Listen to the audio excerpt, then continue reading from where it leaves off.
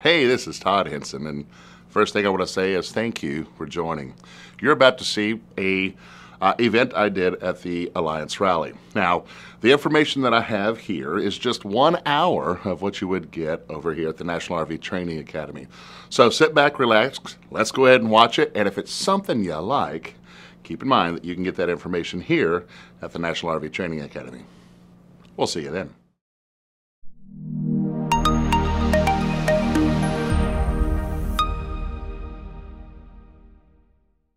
All right, well, let's jump into solar real quick. One of the things I love about working with Alliances is they've already, kind of got preemptive on some of this and have really began to get you guys started into the solar program, right? So that you guys have the potential to go ahead and do that. The one thing that we've learned over the last couple of years is that RVing is becoming super popular. Now, I can tell you, it was already popular before COVID hit, right?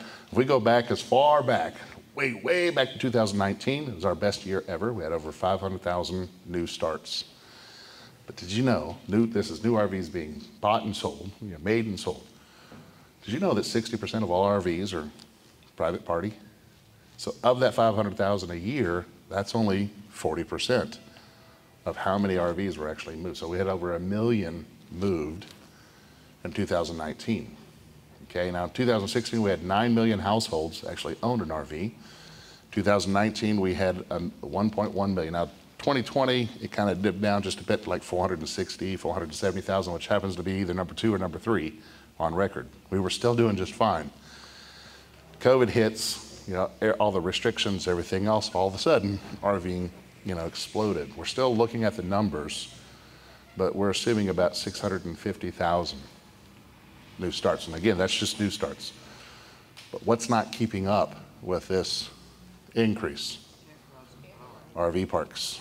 It takes a lot to put in an RV park, and it takes time to build RV parks, right? And so with this huge influx of new RVers, everything else, we don't have the same capacity when it comes to RV parks. However, there are so many other opportunities, whether it be boondocking, going to Harvest Host, going on the West Coast where there's far fewer RV parks. We have BLM land, Bureau of Land Management, where the government fools you and says it's your land for 2 weeks, and then it's their land again. Right, but during that, we're beginning to learn this. Now, I can tell you as an avid RVer, I get bored, and my wife's not here, so I can say this. I get bored at staying at all the RV parks. I get bored at staying at all the resorts, right? I mean, like today, they were saying the resorts, they drive you in. I said, well, I'm spending way too much money because I go to the resorts, and no one has ever taken over my vehicle and parked it for me. I mean, I'm not picking the same resorts you guys are, right? I'm just like, oh, it's the same. It just costs me twice as much. I get bored at going to the RV parks. I would rather just, for me, so when I grew up, when I first met Stephanie, being in the family, everything else, she goes, hey, this is what my family does. We do RVs. I said, great, you do you, I'll do me, because I grew up in a mobile home. And I equate RVs with mobile home parks. And I remember growing up, my brother, young, he'd sit there, we were looking at, he goes, when I get older, I'm going to retire, I'm going to sell the house, I'm going to buy an RV. This is back in the 80s. Like, why would you ever do that, right? We're in a RV, we're in a mobile home park. Why would you ever go back? So when I met Stephanie, I had that same thought. She goes, I do RVs, everything else. And I was like, well, great, you do that. I do this over here. I'm not even touching an RV. And it wasn't until she showed me that we can travel, right? So she says, what if you want to be in front of the beach? Okay, that's kind of cool. What if you want to go in front of the ocean? Okay, I can't do that with a mobile home, but I could do that with an RV, right? And so it wasn't until we started doing it, and then I got totally hooked, was brought in, all of that, right? Well, in most cases, we don't have RV parks that are super close to mountains. We don't have RV parks that are super close to the seashore. And of course, anytime travel in between, we have to sit there and schedule all that. And this is where taking your own portable power becomes so much more for us when it comes to RVs. So let's go ahead and jump into solar. I'm going to talk about the benefits of it, talk about why we need it. And then I'll go over batteries because I've already got some requests on that, and then I'm gonna hold off. I'm gonna cut this one a little bit shorter to answer your questions regarding solar, because you may have specific ones that I may not have on that list, right? Just to take a week-long class that I teach and try and confine it into 1 hour, there's no way I can do that. So what I wanna do is be cognizant of what questions you may have. All right, so let's first jump into this. Any of you kind of delved into solar, you found out it's expensive. So why the heck would we even think about solar when I have a shore cord? All right, so let's look at this here. We have on there, there's enough RV parks with hookups that I don't need solar. If I can't run the air conditioner, it's not worth paying for solar. How many of you still have that mentality? If I can't run my air conditioner, what good is solar? Now, when I started studying this over 5 years ago, I had that same thought. Hey, solar, we just don't have that technology yet. It's a little pie in the sky kind of thing, right? If it can't run true loads, why have it? Well, guess what we can do now? All right, guess what we can do? Not only can we run 1 AC, but if your RV is equipped with 3 ACs, you can run 3 ACs, okay? We have limited power, but the technology has gotten really great over the last 5 years. That actually makes this worth it. I don't boondock much, so why would I need solar? Any of you fit in that category? You know, my wife is a glamper. She told me, Todd, don't invest in solar unless I can run everything. So what did I hear? Oh, you want me to build a solar system that can run everything. Challenge me. All right, and then finally we'll get into it cost too much. How many of you looked into it and said, oh, no, thank you. That's expensive. Let's start talking about that, right? If we switch over, we'll talk about batteries here in a little bit. You have to switch over the type of battery you have because, of course, with the lead acid battery you have, it's a jogger. It's not meant to handle heavy loads. We just covered that in the first part. We have to switch the type of battery we have that's no longer a jogger but a sprinter, and that's what those lithium batteries are. They can handle high amp outputs and they can handle it continuously, okay? How many of you looked at the cost of a lithium battery, right? I mean, when they first came out, let's say about not when they first came out, but when they really started getting popular about 4 to 5 years ago, they're about $1,000 each. Thankfully, they have come down a lot to about $950 each. Right? And you say, well, okay, Todd, there's that, right? Then you have to have an inverter, and that inverter may cost you anywhere between $1,200 and $1,500 each. All right, so Todd, if I just invest in a battery and an inverter, I can live off grid, right? Well, no. There's all this stuff in between, right? Just to cut to the chase, if you want a system that goes from, running everything, you're looking at about $16,000 just in equipment.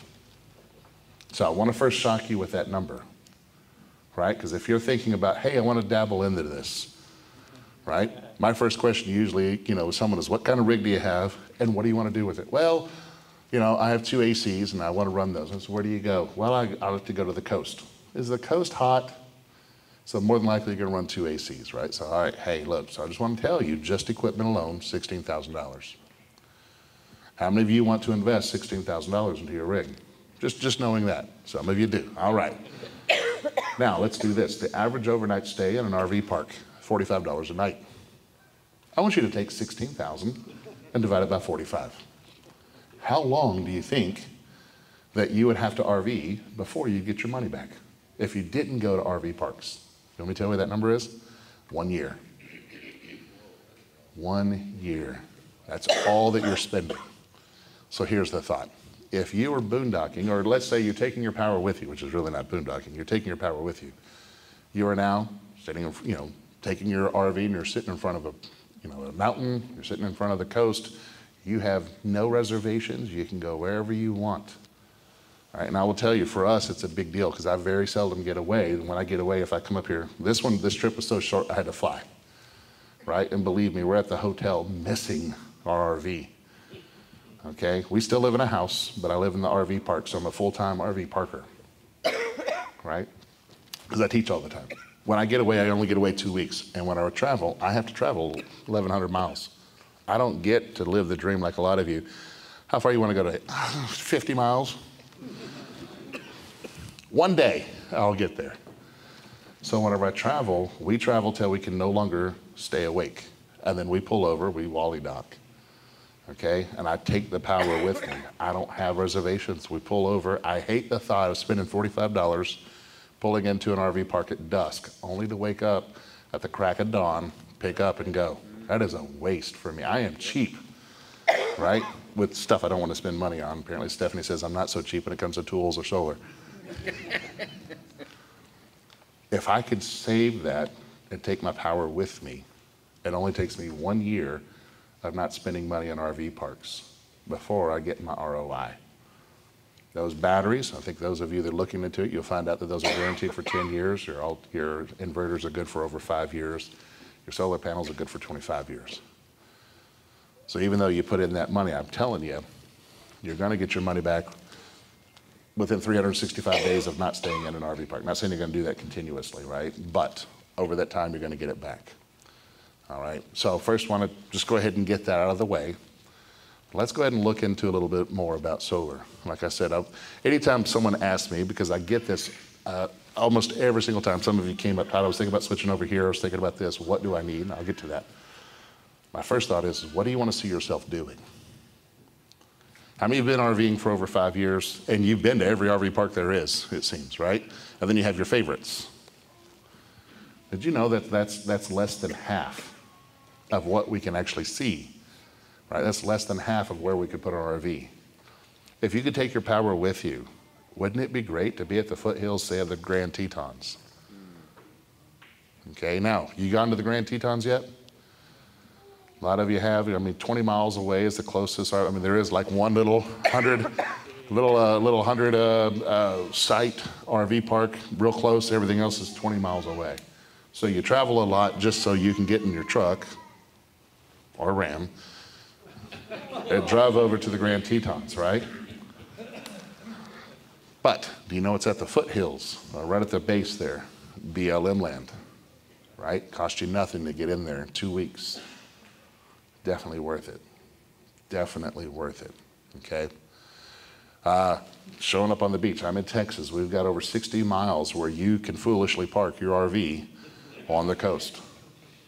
Right? I say foolishly because I still watch the pictures of people who get too close, don't think about tides, and they come in.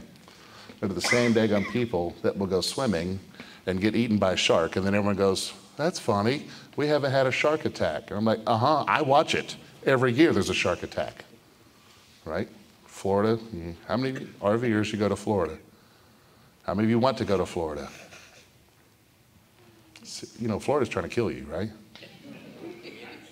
Sharks, alligators, fallen coconuts, snakes. This is why people go to retire, and by retire they mean die. Florida's trying to kill you. All right, you can take this almost anywhere, okay? For Stephanie, all we had to do was 2 trips, and it changed, her thought of my spending that much money. How dare you? Well, you said you didn't want a solar system unless you can run everything. So that's what I did. I built a solar system that runs everything. All right, for us, travel days. Typically, when we take off, we go south. She likes to look at the ocean, which I have no clue why, right? But whenever we show up, how many of you dread, getting set up only to wait 4 or 5 hours for your air conditioner to catch up? If you have a solar system, like what we do, we run our air conditioner while we're going down the road, right? I call it, AC prep. So whenever we put our landing gear down, got our slides out, it's 70 degrees when we walk in. And it cost me nothing. There was that initial part, a little steep, but take that with me. And you'd be surprised at how much that changed her outlook on travel days, okay? Like I said, for us, we tend, not to spend those overnight travel days, go into an RV park. We'll go to the local Walmart or something like that. And when I first started this, I would say, my RV will never, ever, ever darken a Walmart parking lot. And then I did it once. Oh, how awesome was that experience? And I said, all right, this is what we're going to do from now on. How many of you have done the Wally docking? Do you like it? I mean, think about this. All Walmarts, what's real close? There's always a McDonald's and there's always a Starbucks. I wake up early, the kids are still asleep, Stephanie's still asleep, so I get up and I go into Walmart, right? I'm a people watcher. I start counting how many people still have their moo-moos on, right? There was 7 in this old Walmart, yeah. Wait for them to wake up. We walk over to McDonald's, because come on, let's face it, they still do a decent breakfast, right? And then get our coffee, walk back in the vehicle. Here's the thing, I don't even unhitch. Pull out the slide just a bit so we can get past it. I put my front landing gear down just to relieve, because I have a Dodge. I don't want that pin weight sitting on that truck all night, right? Just put down my landing gear just a bit, but 7 o'clock, wake up, take off, right? Oh, I love those days. There's a lot of intangibles when it comes to solar, but you know, my job isn't really to convince you of the solar. My job is to let you know of the possibilities. Okay, so let's jump into a little bit more about this, right? I just started off with $16,000. Do you have to spend $16,000 to begin your solar journey? No, they're all different sizes. All different sizes. Now, I will say that solar is a misnomer. It's actually a pet peeve of mine when I hear that term, because solar just simply refers to solar panels. And that's one of 4 ways that we can charge our batteries, right? The main thing when we're talking about taking portable power with us is going to be batteries and an inverter. There's where the magic takes place. The inverter takes that 12 volts, creates 120, so we can run those large appliances. Where do we get that power from? The batteries. The batteries, and therefore the question is how many batteries do we need? Okay, it all depends on how much money you have. All right, so let's get into the different components. Now, a basic solar setup is just a way to recharge the batteries. Now, a lot of you, especially with your RV that you have now, you've got 1 or 2 solar panels up there. And guess what they do? They go ahead and top off that battery. They keep it charged as long as there's not a huge load, right? Most solar panels, they're rated based on their watts. What's their watt output? 100 watts, 200 watts, 300 watts. You just learned from the first section, right? All I do in order to figure out watts is I take the voltage out, divide that, you know, the watts by the voltage, and I get my amps, whichever, right, in order to get that number. All right, so we're just looking at our solar panels. Our solar panels are just one of 4 ways for us to actually charge our batteries. Did you know your solar panels, do you have to match your solar panels, the voltage from your solar panels to your batteries? Does it make sense that we do that? No, you don't have to, but does it make sense? Yes. Yeah, it makes sense. Our batteries are kind of particular, right? We have to have a certain amount of voltage to charge those batteries. Now, we learned in the first section that we have a converter that charges our lead acid batteries. Does anyone know the voltage output of a standard RV converter? Between 13.2 and 13.6, right, in order to charge a lead acid battery. What is the voltage of a fully charged lead acid battery? 12.7, 12.6, 12.7, okay? Now, I just want you to think of this, right? If I took a charger and I only charged at 12.7 volts, I've got a battery that can produce up to 12.7 volts. The 2 meet, which one wins? Same amount of pressure, right? Neither one of them wins. So my converter cannot fully charge a lead acid battery at 12.7 volts. It has to overcome the pressure from that battery. This is why your converter charges at about 13.2 to 13.6. Small amount, a little bit more internal resistance, right? We're charging those batteries. You guys asked about batteries, I'm sorry. All right. Now, does it make sense, where I'm getting back at this, right? Does it make sense that we have these solar panels up there? Does it make sense that we go ahead and match that voltage in some way? How do we take a solar panel? Well, what voltage comes from a solar panel? Does anyone know? It varies. What does it vary on? Well, you got series and parallel. Okay, beyond that, what varies if I just had one panel? Sunstrike. All right, so I want you to think about this. With solar panels, what are we actually doing? We're taking energy from light and creating, of course, a charge. All right, so let's think about this. I have a solar panel sitting on top of my RV, and I've got the sun coming up in the morning. Is the sun coming up in the morning enough sunstrike in order to create enough voltage to charge my batteries? No. once the sun gets to a certain point, then I've got a certain amount of voltage coming out, okay? And then it goes down. I have all this varying voltage in between. Can I tell you there's no solar panel out there that is rated at 12.7 volts. There's no solar panel out there that's rated at 13.2 volts. They're strangely way higher, anywhere between 20 volts all the way up to 60 volts. Do you think 60 volts is too much to charge my batteries, too much pressure to charge my batteries safely? Yes. So there should be some type of device between my solar panel and my battery. What do you think that device is? A charge controller, right? What does a charge controller do for us? Regulates, kind of like a converter. Now a converter does what again? Converts AC to, or DC to AC. AC to DC. All right, high voltage to low voltage. A converter takes high voltage and creates low voltage in the RV space, right? 120 volts down to 12 volts.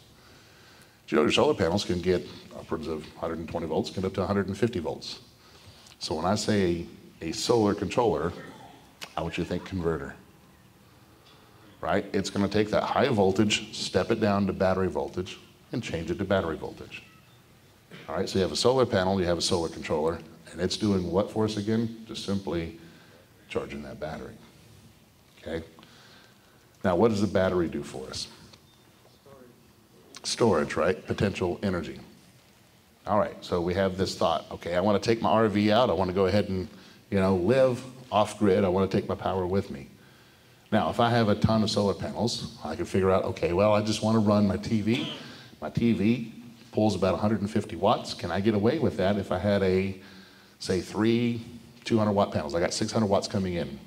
Got an inverter. Can I run a TV that's only pulling 150 watts if I have 600 watts on the roof? Sure. Until when? Until the sun goes away, right? Because those are solar panels, not lunar panels. All right, so what do we need in our solar build in order to run things? Batteries, right? We need those storage. All right, so just going over these components, we have our solar panels. We have a solar controller taking that weird, strange voltage coming from the solar panel down to battery voltage. All right? Now, we want to watch the same TV at night, right? New season of Yellowstone comes out. Ooh, okay, got to watch that, got to binge it. I've got one battery because I'm starting off with just one battery. 100 amp hour battery, 12 volts. How long can I watch that 150 watt TV? Oh, I'm mathing you guys, aren't I? I've got 10 amp hours at 120 volts. 10 times 120 is my wattage, 1200 watts. I'm pulling 150 watts. Just enough to get through a season, right? Now my battery is DEAD. Can I run anything tomorrow? No. When the sun comes up, where is all that electricity going? To the battery, not to the TV. So I always get questions, how many batteries do I need? Well, two things. How much space do you have? How much money do you have? You need all the batteries. All right, so let's start looking at our components here, right? So we've talked about our solar panels. We've talked about just a little bit about our solar controller. Going over to our batteries, we need a certain amount of batteries based on what we want to run. Now let's look at the biggest thing in the whole solar panels, or in the solar system, and that's going to be our inverter. Our inverters are rated based on a certain amount of wattage output, right? You buy that based on the wattage output. Can I get a small inverter just to run one appliance? Sure. And when RVs first started coming out with inverters, we ran one appliance. What was that one appliance? Our fridge, right? Ran our fridge because we wanted our food to stay cold as we're going down the road, whichever. All right? After a while, we figured out, well, it could do more than the fridge. So we can get a little bit bigger inverter or something like that. Hey, while we're out there, can it run the fridge, maybe the TV? Because as RVers, that's what we should do, right? Stay in the RV and watch TV all day. But can that inverter, can we get one big enough to run, say, some of our bigger components? Let's start talking our coffee. Can it run our coffee pots? Can it run our air conditioners? All right. So now we start putting all this together. So our inverters are rated based on the wattage output, okay? If we look at our air conditioner, because of course that's kind of popular for us, right? We're going somewhere in our RV, we don't want to be limited based on heat, so let's have an air conditioner take care of the air or the temperature inside the RV. I need an inverter big enough to run at least one AC. How do I factor in? How do I know how much power my air conditioner is using? Go to the placard on the air conditioner. So you go up there and look, and guess what's not on there? It's consumption. All right, air conditioners, they vary based on heat. But let's look at this. Let's go to the breaker. Is our air conditioner isolated? Does it have its own breaker? Have y'all figured that out yet? That our air conditioners have its own breaker. Typically, what rating is that breaker? 20 amps. So I can figure out the potential wattage of my air conditioner by taking 20 amps times 120 volts. The maximum it's going to pull continuously roughly is around 2,400 watts. So if I want to run my air conditioner, what size inverter do I need minimum? About 3,000 watts, right? So we start putting this together. You got to get it to start though, so don't you need more? Well, it all depends. Right, so there is something when we talk about the startup, there's a way around that. All right, so yeah, we do have startup, we call it LRA, locked rotor amps, just like anything else. Have y'all figured out the older you get, the harder it is to get out of bed? Anyone still get up like you're a spring chicken, jump out of bed and go? What have you learned? I know, here's my, I used to be able to get up, take off. Now I get up, I have to sit at the edge of the bed. And then I have to tell my knees, hey, I'm up. I'm about to put a load on you. Are you awake? Right? Because there's been a couple times I got up thinking that my knees would respond, and my knees said, what? And it goes straight down to the ground. I also have to help myself get out of bed with my hands. You know, your air conditioner has the same problem. When your compressor kicks on, it needs help.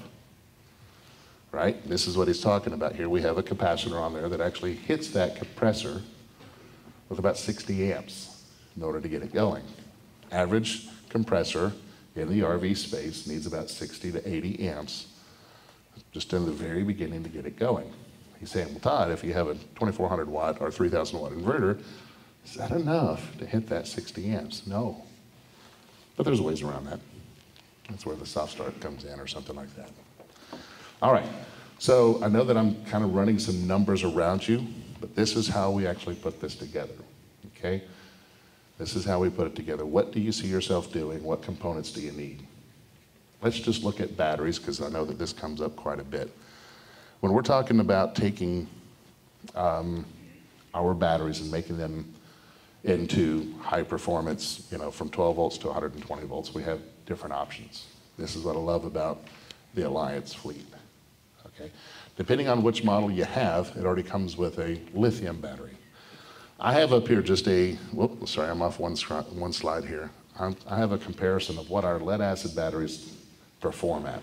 Let me give you some information. I think you already know this.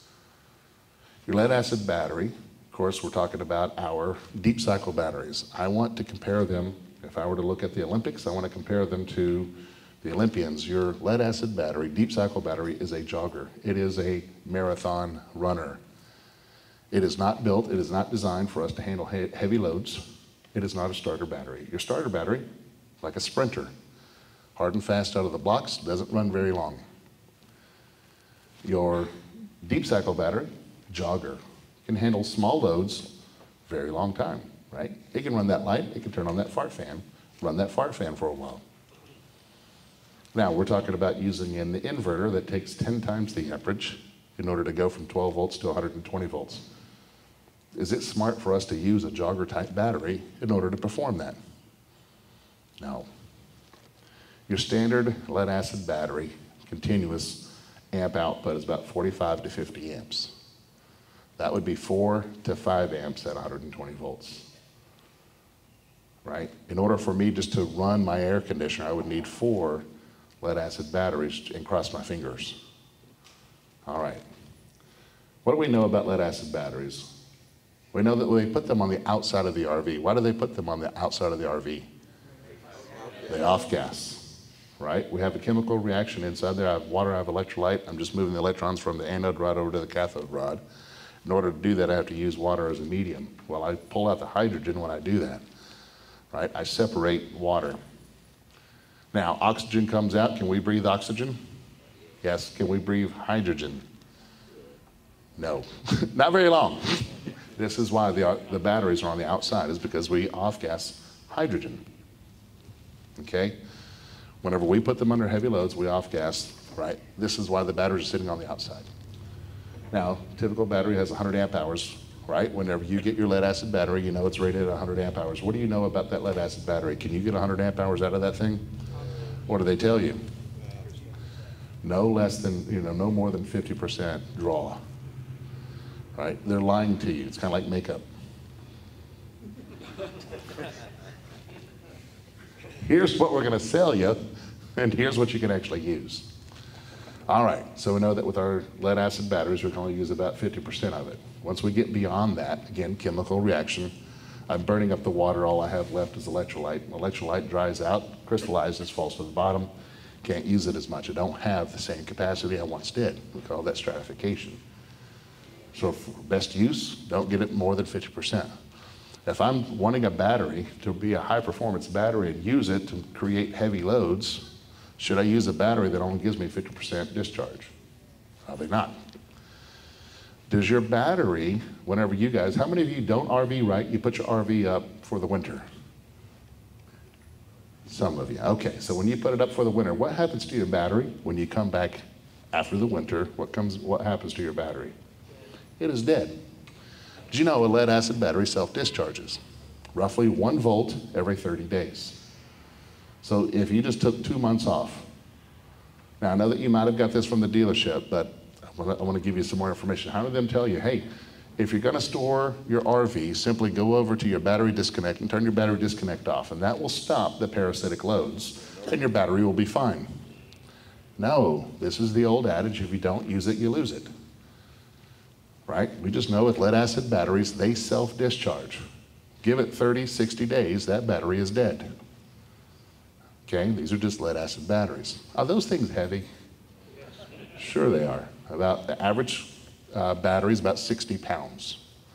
Is weight a factor in the RV space? All right. Do you also know that your batteries, your lead acid batteries, have a lifespan? Right? They usually do it in cycles. Now a cycle is to have it fully charged, discharge it to 50%, charge it back up. They call that 1 cycle. The average lead acid battery has about 300 cycles, 300 to 500 cycles in it. Now with the lead acid battery, I have water in there, and if I discharge it quite a bit, I lose that water. So what do I need to do with my battery from time to time? Add water. What kind of water do we use? Why do we use distilled water? Minerals, right? If I'm discharging, right, I got these minerals on the bottom, they mix in with the salt, it's not as good. Now, how many of you actually check your lead acid batteries from time to time and add water on a continuous basis? Notice that not everyone raised their hands, right? For most of us, we just use it till it no longer charges, and then we go buy another one. Anyone bold enough to raise their hand and say, yep, that's what I do. I use it till it doesn't work anymore, and I buy another one. Right? So there's a lot of maintenance that comes in with these lead acid batteries. All right? Now, I'm going to compare that to a lithium battery. So I want you to know everything that you know about lead acid batteries and think the exact opposite. And that's a lithium battery. So let's go through them. The first one that I think I talked about is they off-gas, right? Lead acid batteries off-gas. Lithium batteries do not off-gas. So, we also learned that these lithium batteries are about $1,000 each. Does anyone want to take a lithium battery and stick it outside their RV? You say no, why? Right, they grow legs and they walk off. Does anyone here have a lithium battery sitting on the outside of their RV? Tell me what site you're at and I will alleviate that problem. So this gives us more options of where we can put this battery. If they don't off-gas, then they're not a problem for us. This opens up possibilities. Now, with lithium batteries, they don't self-discharge. It takes 6 months to discharge a lithium battery. They don't discharge, I mean, they do, but it's such a nominal amount that we say 6 months. Okay? Now, we talk about weight. They're about half the weight of a lead acid battery. If I just take a standard 100 amp hour lithium battery, it's about half the weight, about 28 pounds. Weight's an issue. Now let's start talking performance, because this is where we all look at this. A standard lead acid battery is $80 to $120, depending on which sticker they stick on the front of it. You figure out there's only 2 or 3 battery manufacturers out there. Everyone else just sticks their label on it. All right, so $120 versus $950. Todd, great, you're telling me I could put this anywhere. You're telling me that I can use, more of it than I can with a lead acid battery, but that doesn't sell me. Let's look at the cycles of these things. The lead acid battery, about 300 to 500 cycles. The lithium battery is anywhere between 5,000 and 10,000 cycles. Okay? There's a huge variance between 5,000 and 10,000. It all depends on how much we charge it. This is simple to understand. If I asked you guys to sprint to your RV, show of hands, how many of you think you can make it to your RV in a dead sprint? Is yours right outside? I got about 6 steps in front of me on a sprint before my leg goes out. All right, now if I asked you to jog to your RV, how many of you, show of hands? A few more. If I asked you to walk to your RV, still more. The same is true when it comes to batteries, right? If I charge them up 100%, I'm only gonna get so many cycles. If I back that down just a little bit, I can nearly double my cycles. Now a cycle again is, to be 50% discharged and charged all the way back up. Oh, by the way, lithium batteries, I don't have that false bottom. I can discharge it 100%, charge it back up. Does not hurt the lithium battery. How many of you have a cell phone? You forget to charge your cell phone. Totally dead, you just plug it back in, charges right back up, no harm, no foul. What kind of battery do you think is in your cell phone? A lithium battery. Okay? You're not going to hurt it. So a cycle is more than 50%, but you're going from 300 to 500 cycles to 5,000 to 10,000 cycles. Do you think that extends the life of that battery? 10 years on a guarantee. And do you think that after 10 years that battery is no longer any good? This is what happens with these things. It's a different chemical reaction altogether. It's different. All right, so after about 10 years, what will happen is that battery started off at 100 amp hours, I may get 70 amp hours at the end of 10 years. 70 amp hours. So you're gonna throw away a battery that gives you 70 amp hours?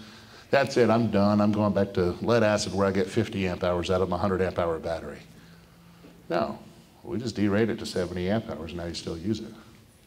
So here's the thing, we call these things lifetime batteries. If I look out, right, I'm gonna close my eyes because I'm not gonna look at anyone when I say this.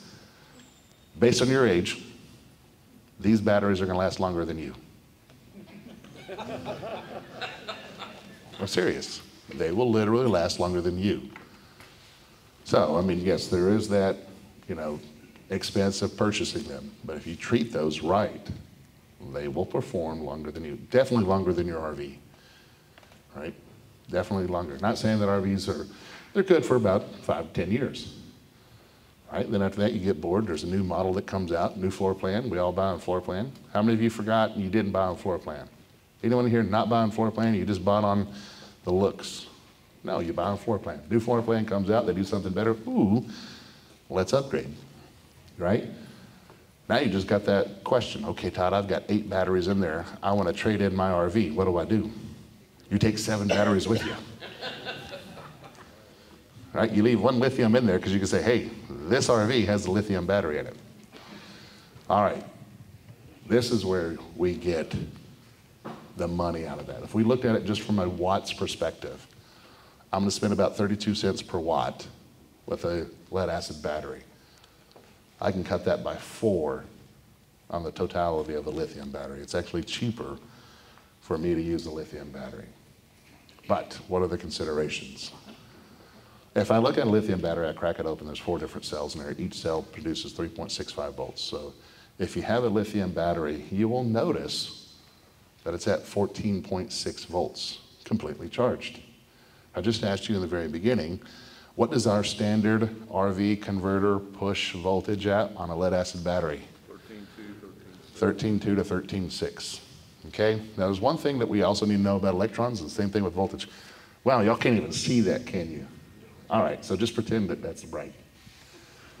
All right, can a standard converter at 13.6 fully charge a lithium battery that wants to be at 14.6?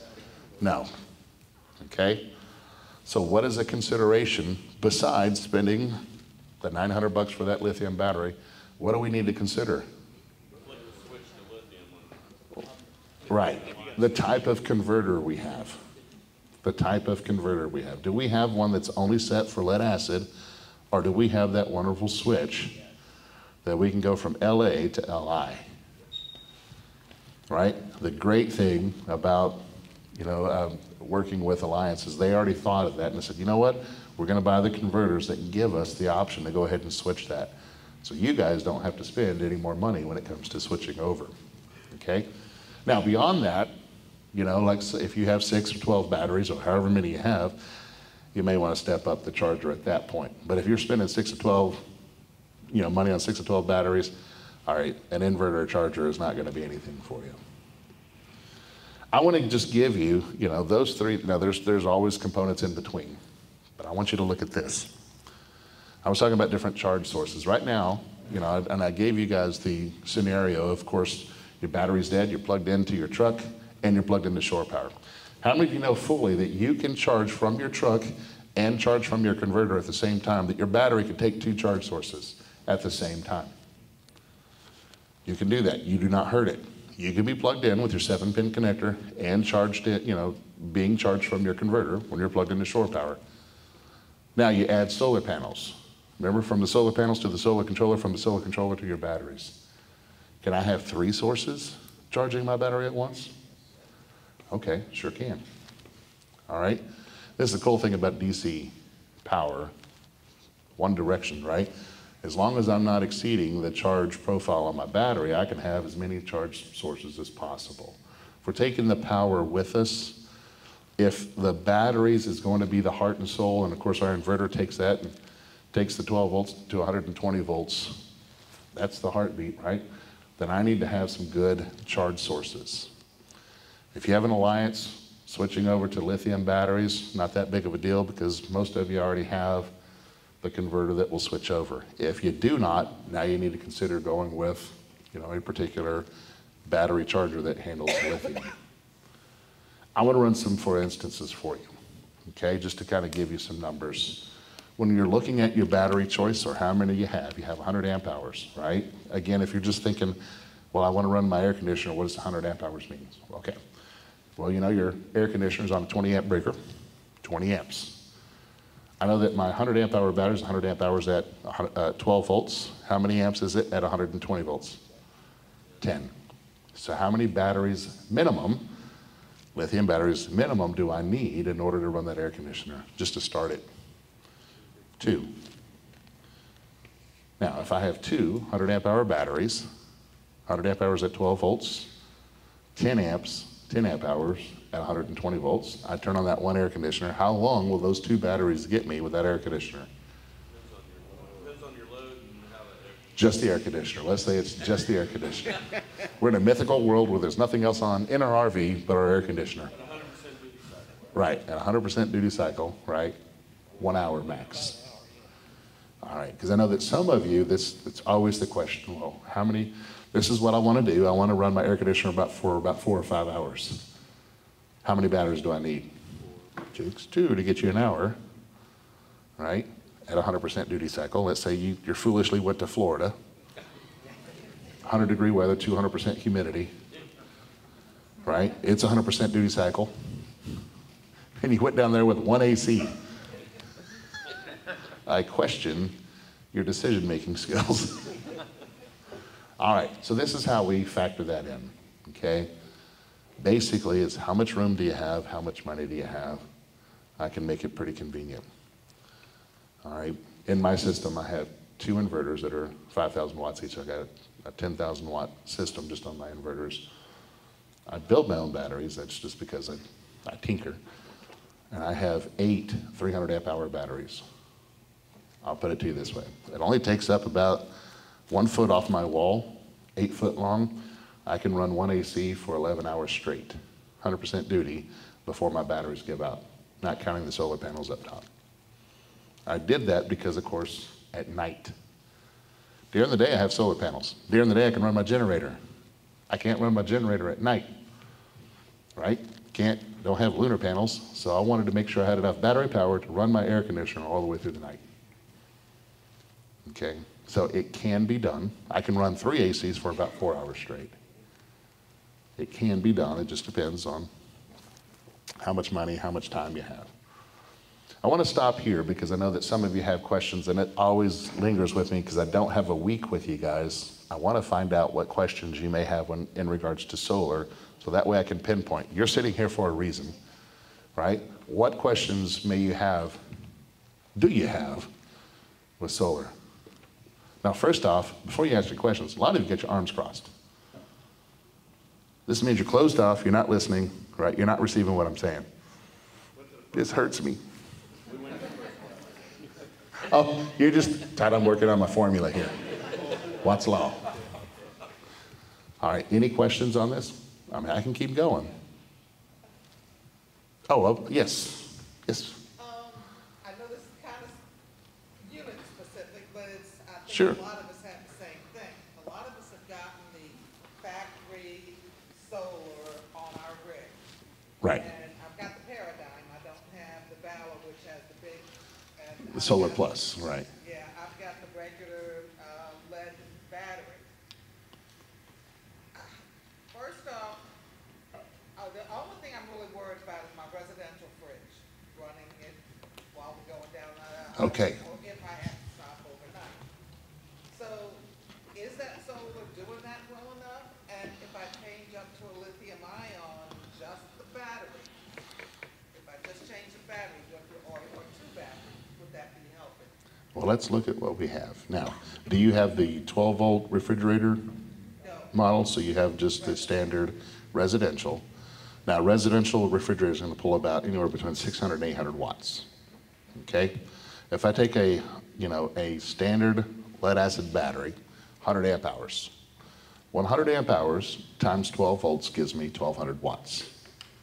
If I could drain that battery 100%, I know that my refrigerator, when it's on cycle, is going to pull between 600 and 800 watts. How long can I run my refrigerator off of 1 battery? Hour and a half. All right, 2 hours now there's a couple things that we can do. Okay, now in between, because I'm cheap, I'll show you how to take care of this. First thing is when you're traveling down the road, and I've already done the test on this, it takes roughly about 4 hours for my refrigerator at temperature to get above something that is, say, above 45 degrees, okay? But I also prep. I look at my refrigerator, I figure out what's in the inside, okay? I've got meat, I've got dairy, vegetables, whatever. Condiments and, beer, right? What I'll do is I take my meat and my dairy and I put it in the freezer, okay? Now by doing that, all that's left is my vegetables inside, my condiments, and my beer. I've already told you what to do with the beer. Put it in the front seat, drink it before it gets warm. If you do that, all that you have in there, of course, is your vegetables, cheese. Apparently cheese tastes better when it's warm. Can those items that you leave in your refrigerator, can they withstand the 50 degrees eventually or something like that? I'm gonna say 4 hours. I've done a video and I felt that it would be too boring to put out there because I conducted the test, set it up, time lapse, everything else. I had over 6 hours before my refrigerator got to 45 degrees. Traveling, or what it is, I did it fair as well. It was in the summer in Texas where there's real heat, right? You have to drive Fords because you got to get, Ram can't do it. Took 6 hours for my refrigerator to go from temperature fully loaded, from temperature up to 45 degrees. My freezer, we've done this multiple times, go from Texas to Florida, 8-hour day before I even got close to 30 degrees. So a lot of this stuff, we don't have to run it continuously, we just gotta prep. Now there's some things that I can do to also keep my refrigerator cold, right? We just go old school, take an old A gallon of water, pour out about a fourth of it, right? So I've got 3/4 of a gallon, stick that in the freezer the night before, freeze it. Second law of thermodynamics, heat runs to cold. I take that frozen, gallon, stick it in the refrigerator. The heat that may be warming up there goes to that and keeps it cold, okay? So there's some things that you can do, because again, I'm not here to say you need to have solar. This is just the possibilities. Exhaust all other options first. Me being cheap, I'm gonna find a way to go, I don't have to do that. Now, I know that a lot of you go, Todd, I could just run on propane down the road.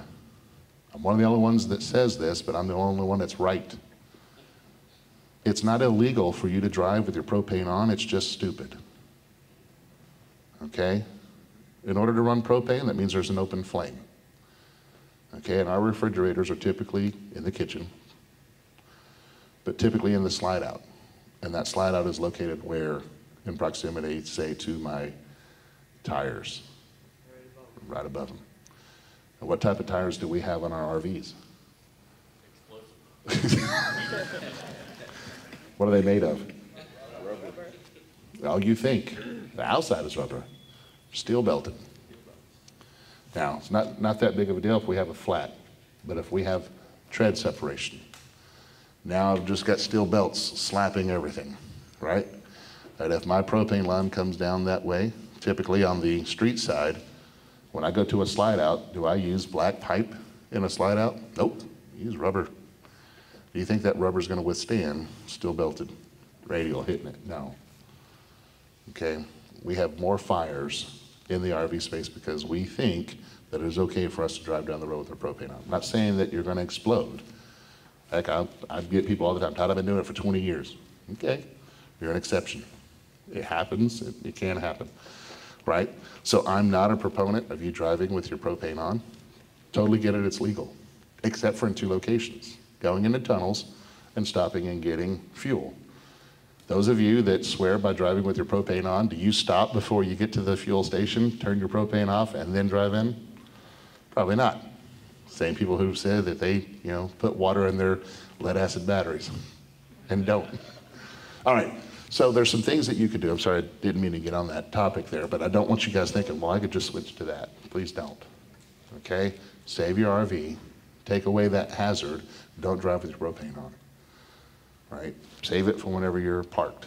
It's gonna actually extend the life of that refrigerator as well. So do some switching. But yes, can you get a small, let me get back to this. I'm gonna go through all the options. Do you have an inverter already installed in your RV? Yes. All right, so you have that. So you have some questions. Does the model you have, I want you to go over to your breaker panel box, open that up. You're gonna look down at the bottom, and this is where your converter is gonna be located. I want you to look for a little switch. LALI, all right, so you already have that. So that consideration is taken. The question is do you invest in a second or third lead acid battery or go ahead and go lithium? All right, so now I'm spending your money. I want to do it, can I just buy you lithium, wire them the proper way, and install and put that switch in and done? Yes. That's all that you have to do. Now, one thing I would say, if you're going with 2 lithium batteries, there's gonna be, those cables that you make, just make sure they're the same size, same length, right? Treat the 2 batteries, act as one. Somebody told us, and this is something else that, I don't know, that if you're when you're charging lithium through your camper and your truck is plugged in, it'll backfeed into your truck and could damage your truck. All right, well, all right, so let's go ahead and get, someone else asked that as well. And you have a Ford. No, so that's fine. All right, so here we have. Now, there's one thing that I didn't go over, and that is that voltage goes downhill. Everyone stick your hands out, both hands out if you don't mind. I want you to imagine you got a clear pipe of water there. And I'm gonna tell you the adage that voltage runs downhill. So if you lower one side, you got a clear pipe of water, where's that water going? To the low side, right? Voltage is the same way. Electrons are the same way. High volts to low volts, that's where they go, okay? Because they're lazy. There's a thought, well, my lithium battery is 14.4 volts. My battery inside my truck is 12 volts. Will that lithium battery damage my lead acid battery? Nope. Because first off, when we say 12 volts, it's nominally 12 volts. In other words, 12 volts. We already said that a lead acid battery fully charged 12.7 volts. If the battery is low, we will charge at 14 volts. So we're not worried about that, but here is where we're worried. We have a truck, we have an alternator. And the alternator in our trucks, in most cases, are stupid. They will work at maximum duty as long as there's no back pressure, no static pressure. So in other words, if I'm sending out power and there's no backfeed saying, hey, I don't need to use you, they will run at 100% duty. Your alternator is not designed to run at 100% duty. We always try and put in a bigger alternator than what the constant duty load is, so that way that alternator can run at, say, 50% duty. Whenever we are charging lithium batteries, they can charge at an extreme rate, 100 amps. If you've got multiple, well, now you double that, 200 amps. If my inverter can only push 100 amps at a time, it'll run 100 amps if I'm plugged into just a lithium battery. So people will say, wait a minute, we're going to ruin our alternator if we put in lithium batteries. Correct? All right, one more factor. The size of the cable between that alternator going through my 7-pin connector and finally over. Right? Now, taught you in the first class here that electrons have space, right? What determines the size of the wire? Well, the amount of amperage I'm pushing through, right? We give them different gauges, and again, this is actually by an engineer, because if you look at the gauge, you think the higher the gauge, the bigger the wire. Nope. Daggum engineers. All right, well, we have a small 16 gauge wire that goes from our alternator all the way back, so it can only allow so many amps. Second adage when we're talking about electricity is distance is resistance. I want you to think about all those push carts, right? So if we don't do any upgrades to our truck, in other words, I don't run a special cable from my battery up front all the way through and connect it back, I will not potentially damage that alternator just by putting in lithium batteries, because the line itself is going to be the inhibitor. It's going to be, my limiter. Now, if I wanted to charge them fast, I would get two gauge wire or something like that, run it from the battery all the way back, put on some Anderson connectors and charge it. Then I'll go, ooh, now I'm going to damage that. But no, if you're putting that on there, the truck has its own limitations, you're fine. See how I take a short, quick answer? Because people will come up, what about this situation? So I go through all of them. No, I play one on TV though. No, actually I went to school. This is how, okay, you remember when you're young and you make stupid decisions? I was gonna be an engineer, but I looked at everyone and I thought they were all dorks. So I switched. I was like, these guys don't take showers. They sleep in the elevator at night. Seriously, because they study all this. You don't need to study that much. Right, so I switched. I was like, nah, I don't want to. So looking back, yeah, I would have finished that up, but I made a stupid decision. Says I don't want to be associated with the smelly people. I'm sorry. So I resemble that. Yes, sir. The system you just described that you have in your rig is a pretty robust system. Yes. I think that many people in this room probably would want to spend the money or have all that much equipment. Yeah. What would be, let's say, a middle-of-the-road system that's a little bit more robust than just one lithium or two lithium batteries? What would you suggest to this group of people, given this demographic? So, right, and I said there's all different sizes, right? So it all depends on what you're doing. So I'm still going to dance around this, but let's do this. Let's just go with one inverter, 3,000 watt inverter. I can run one air conditioner or one microwave. Can't run them both at the same time, right? And all depends. Now, the thing about lithium batteries, another great thing, I can add more batteries later on. When I have that extreme life cycle of 10,000 cycles, I've got a flat discharge curve, I can add another lithium battery a year later, another lithium battery a year later, right? So what I want to do is I want to look at, say, my inverter, and I would say get a 3,000 watt inverter. Okay, that's just the standard. I can run the whole house. I can run the air conditioner or the microwave, right? Some other things on there. In order for me to get 3,000 watts, again, I look at my battery. My battery is 100 amps. That's what it can push continuously, or 10 amps. In order for me to get 3,000 watts, I need 3 batteries. So if we set a system with a 3,000 watt inverter, a minimum of 3 lithium batteries, things in between there, you're looking at about $6,000 in equipment. So, the reason why I asked the question is I have 720 watts on the solar on the roof. Okay. I've got a multi-plus 3,000 watt inverter, and I've got 4 Battleborn 100 amp hour batteries. So you make me feel better now. Oh, yeah. Right, and here's the thing, okay? Because when you dabble, I will say this. Solar is an addictive drug. Seriously, it's an addictive drug. You're gonna start off, well, and this is what this is what I'm gonna start off with, and basically this is what I'm going to budget for. And then you get that 2 hours, you're like, oh, this is great. This is awesome. I did that with, Chad. We set him up over at Changing Lanes. He gave me a call after 1 hour. Todd, this is so awesome. I was able to run my AC. It was all that great. I need more. It happens. Okay? Now here's the thing. You can gradually get into it. You can add batteries later on. You can add more batteries if they're lithium. You don't have to buy them at once. Lead acid, you have to buy them all at once, kind of like tires. Okay? Solar panels. You can start off with a smaller amount and continue to add. The key factor is buying the right size inverter to whatever it is right now, okay? Yeah, but you're looking at about $6 grand, $7 grand in materials in order to be off grid for a couple hours a day. Speak to the advantage of going 24 volt versus 12 volt. Yeah. All right, so for those of you that are a little techie, right, and we're buying a larger system, right? If we increase our voltage, we reduce our amperage. Volts times amps equals watts. If I double my volts, I can cut my amps in half. One thing about electrons, when we get them to move, as they move, they create heat.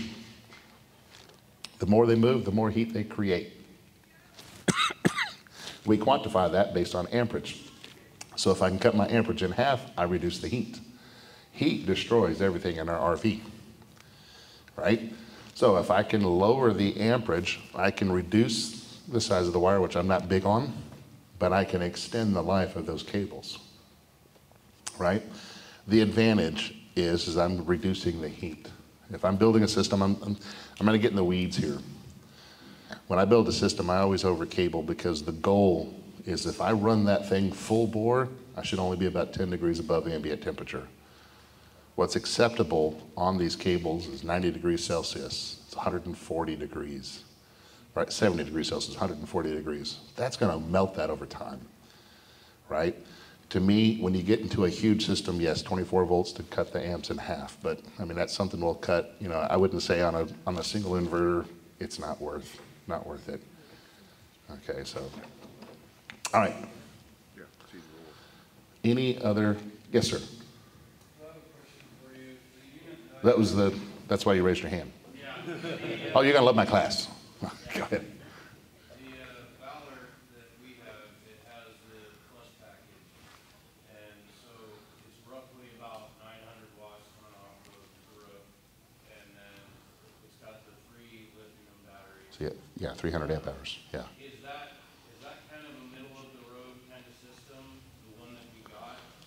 Sure. Based on the answer for this gentleman over here, it seems like that's kind of, even though it's our plus package, it's kind of sounding like that's kind of halfway there for, in general, trying to get, wanting to run everything. Again, I'd go back to what do you want to do? I mean, are you the type that doesn't need the air conditioner? You RV right. In other words, you travel where there's 70-degree weather. You don't have to run 3 ACs. Your RV has wheels. I was actually going to ask you if, based on what you said with your system, is with the plus package, because we have some long days coming up after the rally. Right. Is this system set up to where we could actually travel while we're on the road with the AC on, or are we kind of pushing it a little too far? Well, and again, with your plus package, is it a 3,000 watt inverter that's in there? Yes. Okay, so you can run your air conditioner about an hour and a half full cycle, Okay. right? So probably about 3 hours, if we said 50% duty. And for a lot of people, 3 hours of travel. Now the thing is if you got an 8-hour day, Are you gonna turn it on in the very beginning? Right, okay. Do you stop in those 6 hours? Oh, yeah. Right, so when we first started, we'd run our generator. By the way, if you have an onboard generator, guess what you can do traveling down the road? Turn your generator on, right? So we got in the habit, our last stop 2 hours out, then we would kick on the air conditioner, right? If I'm limited. Thermostat also, so you do that from your truck without stopping. Right, yep, you can do that from, yeah, depending on the system you have, yeah, you can do that, right? So, you know, I mean, it's not about, you know, is my system big enough? It's how long can I run that, and then can I adapt to that? But if you start doing that, right, 2 hours isn't gonna be enough. This is great, what else can we do? And that's why I set that vision in the very beginning. Literally, it does change your RVing, right, your experience. And now, if you're brand new to it, this is great, you wanna get into it, great. But if you're kind of in a rut, believe me, when you do something like that and you basically have, you know, endless stuff that you can run for 6, 7 hours a day, man, this changes. Oh, now we can do this, now we can park over here, now we can stay over here, and it changes how you RV, right? And I used to do seminars on which RV is right for me. I like, you know, they're like, I've been, you know, in a fifth wheel for years, you know, should I switch? Sure, it changes the game. I still haven't driven in a motorhome because I have a bucket list item. I want to do the hot swap.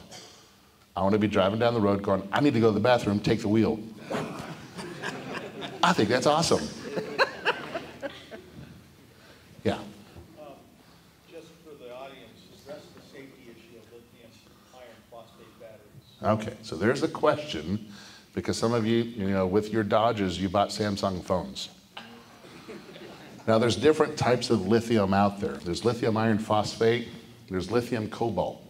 And whenever we started really dabbling into this, lithium cobalt is the most dense material so far that we have found that we produce the most amount of power. The problem with lithium cobalt is it's kind of volatile. So when lithium first hit the scene, we started putting them in cell phones and we used lithium cobalt. Man, these batteries would last forever. The problem is because if we added just a little bit of heat or don't let them vent, they would go into a thermal overload, right? Stick them on the pillow or something like that, your pillow catch on fire. Well, we switched over to lithium iron phosphate about 5 years ago. Far less volatile, far less volatile. But this is the reason why whenever you go on an airplane, guess what you have to do? You have to take your laptop with you. You have to take your cell phone with you. You can't put it in your travel bag, okay? Now, they've got other reasons for it, but, you know, putting that up there. Lithium iron phosphate is far superior when it comes to safety over lithium cobalt. You may just hear lithium ion, it's lithium, iron, phosphate, different chemical altogether. Pretty daggum safe. And they put controllers now in the battery aspect. The BMSs, yeah, and they shut down. Now, for those of you that have lithium, okay, and I'll end with this. Are we almost done? Yeah. Okay. There's one thing that you need to know as an end user. Yes, we do have these BMSs in here, okay? The BMS protects the battery, and this is how it protects. I want you to think of it just a relay, a switch. So too much voltage that goes out, too much amperage that goes out, or anything else, that BMS will go to sleep. That's what I'm gonna call it. It goes to sleep. It shunts the power. So you go from 14 volts to 0 volts. And it happens like that, right? You have to have another charge source to wake it back up. This is 12 volts. How many of you had your laptop, something like that, something goes wrong with your laptop, you call the help desk? What's the number one question that the help desk, IT help desk, asks you? Have you turned it off, turned it on? Now, I say that 12 volts is the brains of the operation. That is true. But with brains, we have brain farts. How do we reset 12 volts? Turn it off, turn it back on. You notice you never have to do that with 120 volts, but 12 volts you do that. It's the same thing with these lithium batteries. They put technology inside that runs off 12 volts. It goes into protection mode, it goes to sleep. And you go from 14 volts to 0 volts. And I get this question a lot. My battery's just dead. No, it's not dead. Inside, I've got a little circuit board that simply just opened a switch and says, nope, we're not letting it through. The way to wake it back up, provide 12 volts, kind of shock it. So those of you that have lithium batteries, all of a sudden they die, try and plug in your converter to shore power. Plug in your truck or Ram, 7-pin connector to wake that back up. You have to wake them back up. All of a sudden it goes from 0 to 14 volts. That is the one quirk that we have with these lithium batteries, you know, that a lot of people don't know. It's like, my batteries are dead, what do I do? If we can supply another 12-volt charge to it, you'll be amazed that they just simply wake up. Energy can't be created or destroyed, we can only change its state. It doesn't go anywhere, it's just asleep. Yes? You kept throwing the term BMS out. What's Battery what- management system, BMS. So most lithium batteries you buy, it's internal, it's already there. It's not something you buy, it's just, you know, we're having to let you know because it adds a new quirk. My battery's just dead, what do I do? All right, yes ma'am. Time. Oh, I picked on my wife. She had a question. I thought she was gonna learn. Todd, teach me solar. All right, you wanna finish up here? Yeah. All right. Everybody give it up for Todd. Isn't he awesome? Hey guys, this is a great class. I got to have some fun with you Alliance RV owners. You made it super interesting. If this is something that you like, go ahead and consider coming over to the National RV Training Academy and signing up for a class, or at least getting the home study where you get another 15, 20 hours with me. Oh, where are you gonna find this stuff? Down here in the description. Just scroll down. It's right there.